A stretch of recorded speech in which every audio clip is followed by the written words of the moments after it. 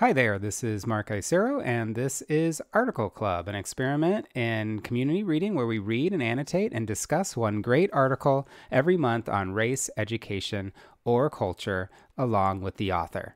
This month, we just got started looking at The Mountain by New Yorker writer Andrew Marantz, which tells the story of a young woman named Samantha and how she gets caught up in the alt-right. Some of you out there have already read the article, thank you, and joined this month's discussion. But if you haven't, it is not too late. You can go to articleclub.org and sign up now. If you're a maybe, you might want to listen to Article Clubber Kati, who has read the article and said that she couldn't put it down. This week, I asked Kati to share some of her first impressions, which you will hear now. Hey, Kati, it's so great that you're on the podcast. Thank you so much for doing it. Thank you for having me. So you've been part of Article Club for a while now, and I think that's really great. But before we get into your first impressions of this article this month, can you just share a little bit more about who you are? My name is Kati, and I was a student of yours back in 2000. We were in a government class, and so we did speeches and had mock congressional hearings and memorized speeches. So it was essentially like debate class. And I currently am a pharmaceutical records person in the Bay Area, and I'm from Fremont, and I still live in Fremont. It's just so funny that you say that you were my student, which I think is wonderful. Like it's great that you can claim that. Is there any sort of words of wisdom that you might want to say to other folks who were not my student? You were a good teacher. That's the right answer. And I guess it's great because like we're continuing now in not that setting, you know, in a different relationship to be in Article Club. So I really appreciate that. What drew you to Article Club in the first place? I already got your newsletter, and it sounded like a really interesting way of doing a deep dive on one article in a month instead of trying to, you know, just gather information from a bunch of articles, which of course has its merits, especially like right now, everything's crazy and there's so many articles coming out like every day, every hour, but just focusing on one article or one chapter in a book, it's really interesting. And then on top of that, you having the actual authors on to ask them, you know, what drew them to this material or what was their planning process and things like that has been really interesting as well. And it sounds like it's going okay because you are still in it and you have not dropped. So I appreciate you for that as well. Yeah, I agree that Article Club is like a different experience, not for everybody, but like for some people. And so I'm really happy that you're part of the community. So this article this month, The Mountain by Andrew Marantz, we won't say too much about it because not everybody has read it yet, but you have, right? You finished it? I did. What was your experience? I was glued to my screen. So I was like, I'm just going to, you know, since you could see I read it through your Google Doc, so you could see how far you have to go. I'm like, I have like, you know, I'll just read like 10 pages and then I'll come back to it later on. And then I was like, I'll just read 5 more pages. And then I ended up just reading the whole thing. So like I said in my comment, I was going to help my husband with dinner and I was like, he's fine. I'll just kind of keep reading this. It says, I can't help you right now. I'm reading this article and it's like, it's really well written. It had me riveted the whole time. It's, you know, of course the story is like bonkers for most of us. Like, you know, I felt like it's like I've read things about people who've experienced cults before. Like to me, it just sounded very much like that. So it's like, oh my gosh, I've never been in a cult or any sort of group like that. So I was just reading like, what's going to happen next? Oh my gosh. I'm happy that you were glued to your screen and that it was riveting. And yeah, I had the same thing about Samantha, the main character.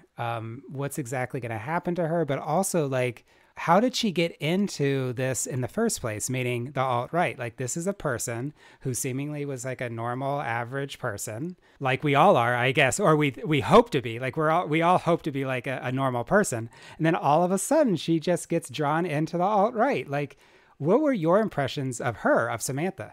My first kind of major impression and what I took away from it, as far as like if I had to put one adjective to her, is she lacked self-confidence. And that's such a huge barrier for so many reasons, like for so many people. Like it affects people's jobs and relationships and everything.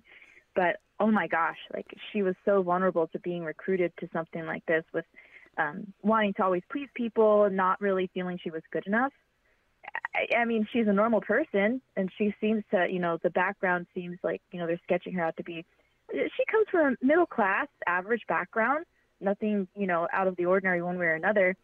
But I think that she's vulnerable with the low self-esteem. Yeah, and did you find yourself judgy or judging her a little bit, or were you like really empathetic? Kind of both. Like, on one hand, I was like, oh, you could do better than just like waitressing all the time. Not that there's anything wrong with working in a cafe, but like she devoted all her spare time to this one thing. And I was like, oh, you could do better. You need to go to school. Like, I guess that is judging. I was judging her. I was like, you don't fall into this crowd, Well, it seems like you were judging her, but like also rooting for her. Yeah. I mean, in some ways, like in some paragraphs of the article, I felt like it's a horror film, right? Where you're like, don't go up those stairs. What are you doing? So yeah, there was that. I mean, in a way it's judging, but in another way, I'm like, you're worth more than this like terrible, evil organization, Yeah, I found myself judging in various points. Like, I really wanted her, for example, I really wanted her to go to college. And that's also just me and my bias, just because it was good for me, so I did notice getting mad at myself for being too judgy, but I don't know. It was just like my experience. Okay, so we're going to have this discussion in a couple weeks. Do you have a sense about like what you want to talk about? Like what questions or topics that you might want to explore? In the discussion, I'm not sure. I guess, like, is there another reason that people join besides the, being vulnerable? I watched some video on YouTube, like, kind of explaining how people join these kinds of things. And it seems to always be some sort of, like, she broke up with her boyfriend, right? So it seems to be some sort of you get laid off from your job, you go through a divorce, things like that. There's an event that happens. So is there an event that can change someone back out of it, or does there have to be an event? Maybe it's just all chance and people are bored. I don't know. Why do those questions matter, do you think? Because they matter to me too. Why do certain people get into these things, and like, is it possible to prevent it? Like, why do you feel like that's important to you? Well, I mean, you see what's happening, like the craziness in the world, and it seems like people are getting drawn to these types of groups, like fascist groups. Like, it's not just a U.S. thing either. It seems to be the world over, and it's frightening. And I just want to learn more about the psychology, so like maybe there can be people who help prevent others from joining these things and believing the bunk. Like, it's just garbage that they're being taught. There has to be a way to prevent people, or to give people the tools to not be vulnerable to that. Like, is it critical thinking or what? These are all things I think about all the time, just seeing what's on the news and with everything, I agree. Like, also as an educator, I want to ask Andrew Marantz, like, what can we do in the classroom to make sure this doesn't happen? Like, if you were able to ask Mr. Marantz a question, because we're going to be talking to him also, do you have any questions for him as a writer or as a reporter? Oh, my main question is, I hope it's not too general, is what drew you to cover these types of subjects? Because I know he's almost an expert in this. Like, he wrote this book. He's covered this in the New Yorker.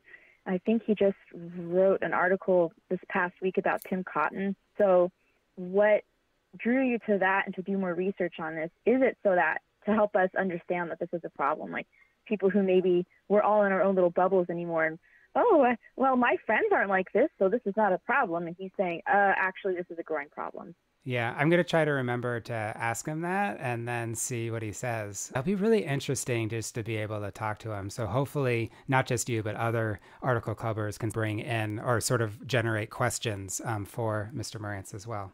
All right, Katie. Okay, last question for you, which is, so if somebody is not, let's say somebody's a highlighter subscriber, but not Article Club yet, what would you say to them to figure out whether they should join or not? It's a community of thoughtful people that are digging deep into an issue in an article and discussing it. And if you're the kind of person who likes to take your time reading something and like analyzing it and not just scanning it, it's a really great tool, and you're not just alone reading it, but you get to hear other people's thoughts on it as you're reading it and then in a live discussion. So it's a really great community, and so I think it's great. That is perfect. And like, you didn't even rehearse that. I didn't even like make you say that.